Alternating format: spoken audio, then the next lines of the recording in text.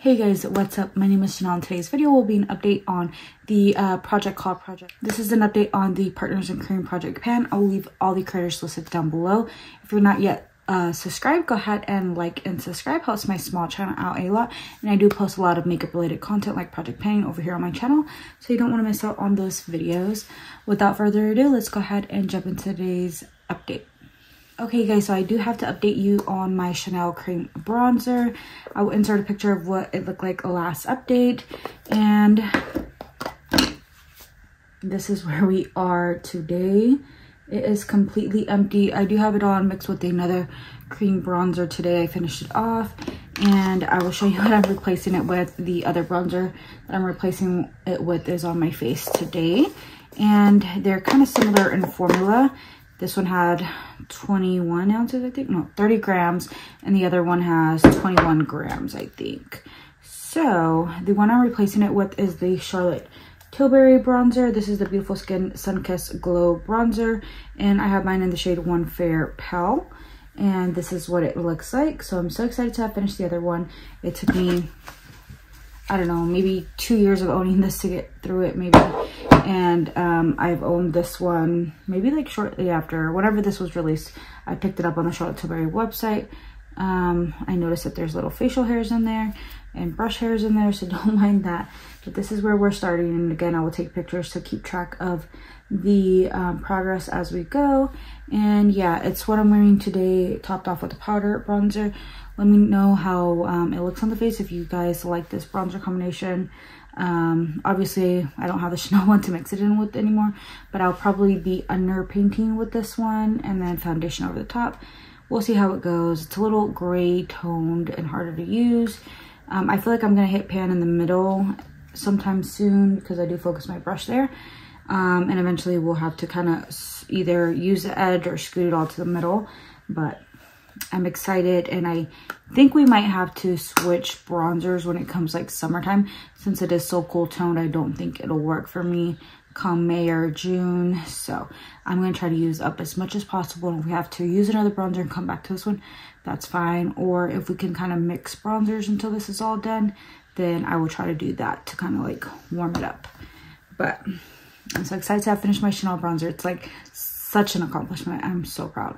Let me know if you've ever panned that bronzer, or if you've panned a cream bronzer that you're proud of. Let's talk about it in the comment section. And next I have my Westman Atelier Lit Up Stick. I'll insert a picture where we were last update, and here we are now. This is all we have left, just a little nub. I'll give you a little swatch of what it looks like. It is the highlighter that is on my face today. I do have a Dior powder highlight, but yeah, this is our cream highlighter. This is our cream highlighter that we do have on.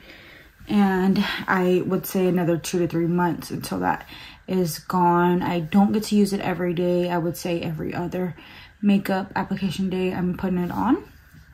And then let's talk about the cream blush that I'm wearing. Granted, I mixed in another liquid blush and a powder blush on top, obviously.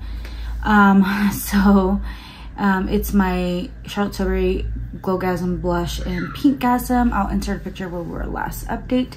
And now this is where we are. I did mark it with nail polish, so we're at this line right here. And I would say another 1 to 2 months until this is done.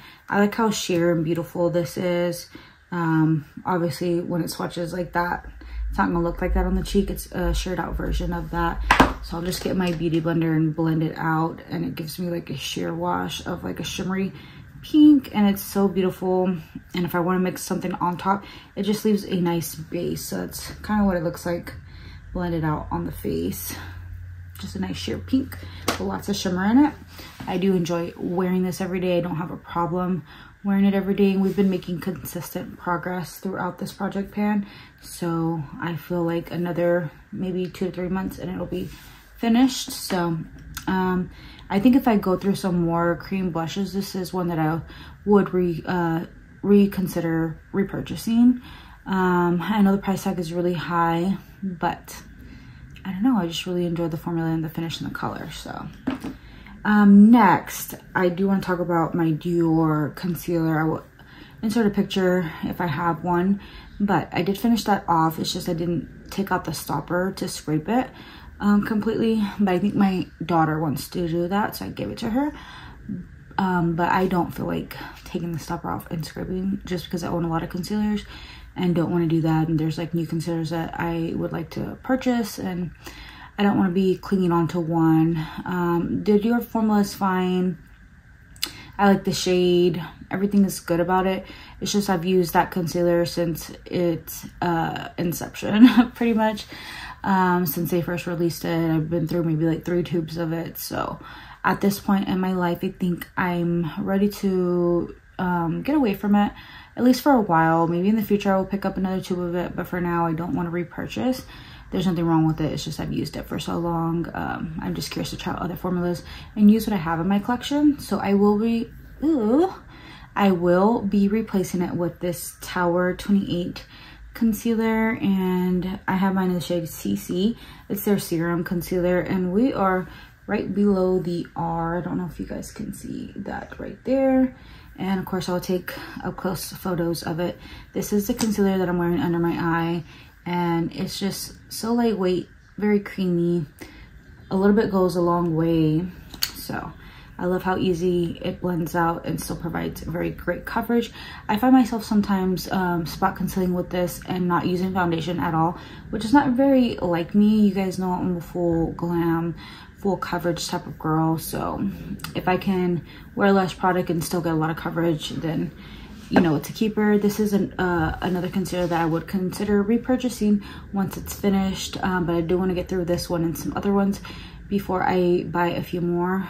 So yeah, this one is going to be the concealer that I focus on hopefully for the next 2 to 3 months. That's how long I'm assuming that it'll take to use this up. But yeah, highly recommend if you haven't tried this formula. And I love the light lilac type of shade of the cap. The aesthetic. Tower 28 is such a vibe. I enjoy their products. And lastly, we do have a lip gloss by Dior. So if I have a picture of where we were last update, I will insert one right here. And we are currently between the D and the I right here. Or if we're looking at the lip maximizer part, we are between the M and the A. So yeah, hopefully I can pan this very soon. This is my work lip gloss. I take this to work with me, or if I find a makeup look that I feel like needs a little nudiness, of course I will always pop some of this on. I'm gonna pop some onto my finger and on my lip because I'm wearing more of a purpley tone lip that I'm not in love with. I was just too lazy to remove it for this video, to be honest. I didn't want to ruin the rest of my makeup and get anything smeared. So let's see if we can lighten this up, or at least add some shine back to the lips. I am wearing 2 different lip glosses, so I'm probably already gloopy and globby. So hopefully that did something. I am wearing whatever the Lolita shade is called by KBD. I know it's not Lolita anymore. And then I do have on this Tom Ford lilac-y type of lip gloss in the shade 10 Love Lust. And then I do have Makeup Revolution and the shade Hope on top of that. And that was the lip combo today. Now we just added Dior. So hopefully this is a cute lip combo. If not, it's just makeup. It'll probably come off when I eat. So yeah, I will continue to keep reaching for this, keep it in my little scrub pocket because that's usually what I do, and reapply this as needed. I enjoy the plumpiness, the smell, the fact that it's Dior just feels, you know, luxurious, and you just feel so fancy pulling out and putting it on your lips. I like the micro shimmer in there. It's just such a nude, good color, and it's a staple in my collection. I buy one of these every single year and I use them up. So shade 100, again, maybe two months until this one is gone. And I'm really trying to get through my lip collection. I'm currently panning maybe like 4 other lip products at the moment, and a lot of them are on their way out. And I have a handful of other ones that I pulled that I want to get done with this year, so hopefully you guys see more lip glosses in this project pan. But I hope you guys enjoyed. Don't forget to give my video a thumbs up if you did enjoy it, and I hope you all have a beautiful day or night wherever you are, and take care. I'll see you in my next video.